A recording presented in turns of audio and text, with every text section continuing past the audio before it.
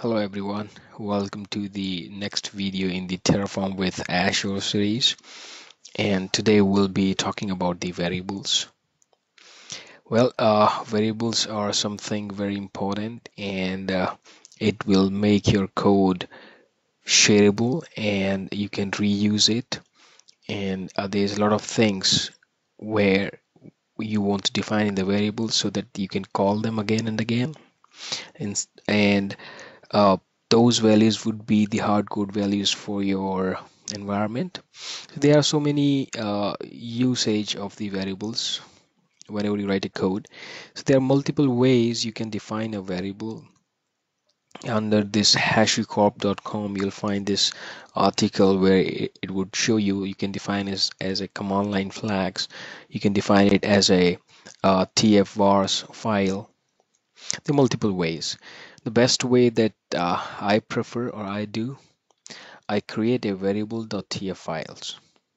Here I define the variable, and the values of the variables are defined in the terraform.tf vars. And main.tf is something where we write the code, and we'll be calling the variables from this file. It would be automatic. Terraform will take care of that part. If you want to define as a command line, you can define it that as well. But this is the best way that we do in our organization, and this is what we'll be covering today. So we'll be defining variable in a separate file named variable.tf. The values of the variables would be defined in terraform.tf vars. And main.tf is the file where we have the main code for the infrastructure, and we'll be calling the variables from this file variable.tf. So before we go ahead and talk about this code and rebuild it, let's check the kinds of variable that we will encounter quite often. For example, this is the variable resource. This is just a simple string.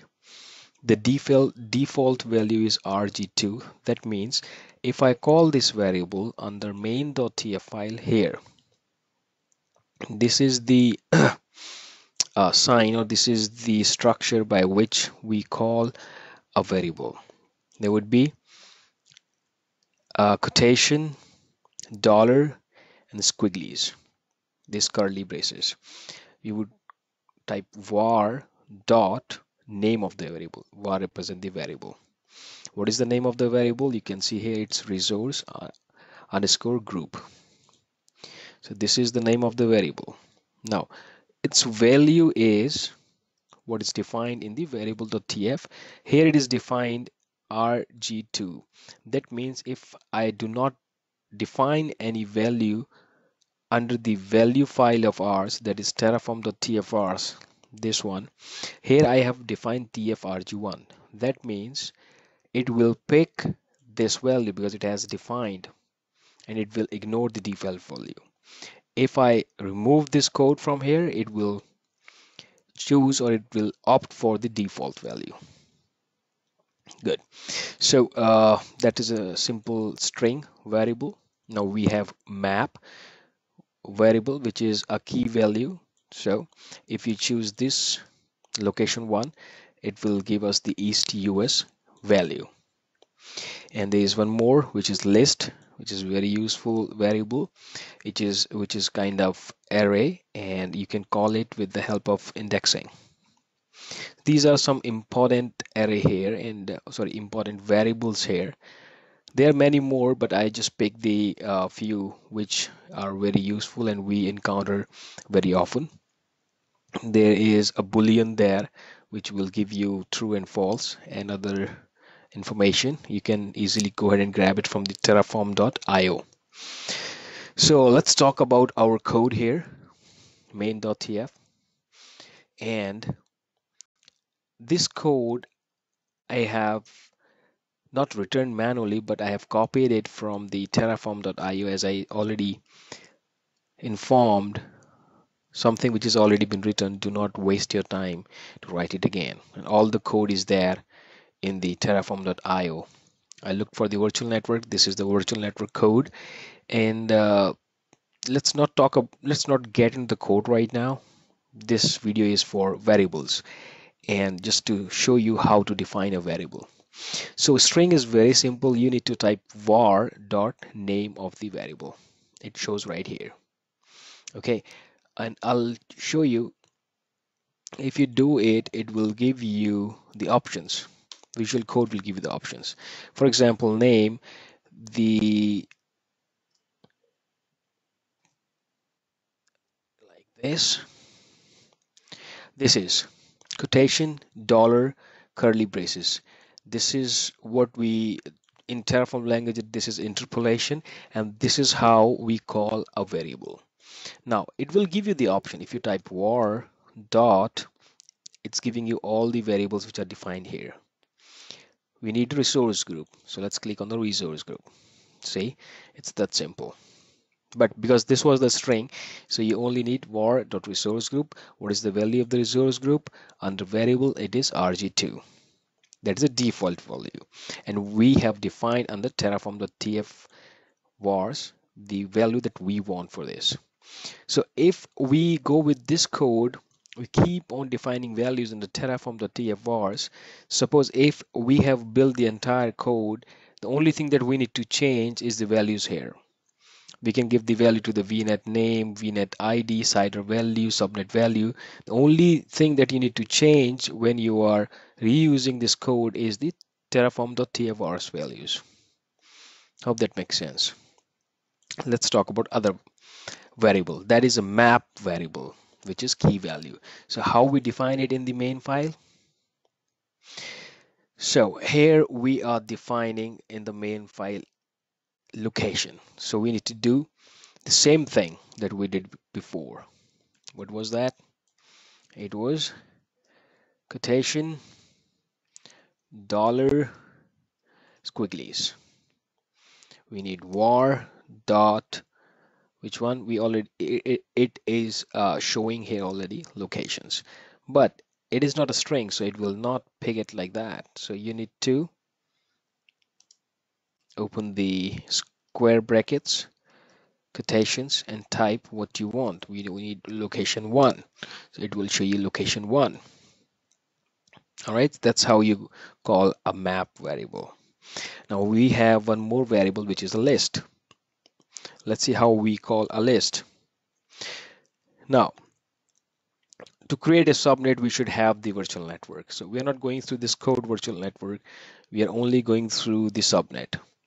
Subnet name is subnet 1, and address prefix is same code, quotation, dollar, var, dot, subnet, and 0. This is the index 0, so it will call which list? The first one. Similarly, if we go for subnet 2, it will call which one? The second one, because this is 1. It starts with 0, right? So that's how it is. It is very simple. Need to do it again. Let me show you again. Need to type this very simple code here. Dollar squigglies or curly braces. Type var for variable dot subnet for the subnet variable. Now what we need other part of the list, the second part of the list. So 1. That's how the variables are called in the code. I'll show you. Let me open the terminal here. New terminal. I'll show you the other stuff as well. Let me call Terraform init. It will initiate it. It is initiated. Let me clear it. And Terraform plan. No need to deploy. We can only get the information from the plan itself. So we'll deploy it later. Let's try to understand the variables in terraform.tf vars where we put the values. Okay, it will give us all the options so we would understand. So right now it is going to deploy 2 resources. One is the resource group. Okay, here it is. You see resource group is tfrg1. All right, and let's see the subnets. Subnet is right here. 1 and 2. Got it? And you may be wondering why it is showing tfrg1 though variable shows rg2, because I told you the value is defined here, right here. If you want, you can delete this part, save it, and recall the code. This time it should Terraform plan. It should go for rg-2 instead of tfrg1, because that value was defined in terraform.tfrs. All right, it will show us the value. There you go. You can see here right now. All right, very good. Now let's talk about the code a little bit. So we covered the variables in terraform.tfrs. Now let's talk about the code. So in this first chunk of the code, it was resource type and name. The resource type is Azure RM resource group. Now, with the help of interpolation, we can call the variable, and we can also call the code which is already defined in the file. For example, virtual network. When we create a virtual network, we should have the resource group. How can we define which resource group? So we are calling this resource group because we are defining Azure RM underscore resource underscore group dot rg. This is the name we have given to this resource type. So we have rg here and the name value. So that means this resource group is the name of this resource group would be defined here. So this virtual network will be created inside this resource group. It is very simple. Even the let me redo for you. Same sign for the interpolation like this. Now, what is the name of the resource group for the virtual network? Right? This is what we need to define here, and we want this resource group that is defined early in the code. So what we do, we're gonna call this resource group like Azure. See the code itself showing you there. Yes, this. Now this part would say we are talking about this code, but what we need from this code, we need the name. So we type dot name. Similarly, if you need the location, we call location like in the above part. Everything is same, dot location. So this is what the interpolation is, and that's how you call code from inside the code or variable. All right. So uh, that's all about it. I hope it would be a learning experience for you, and let's meet you in another video. Thank you. Thank you for watching.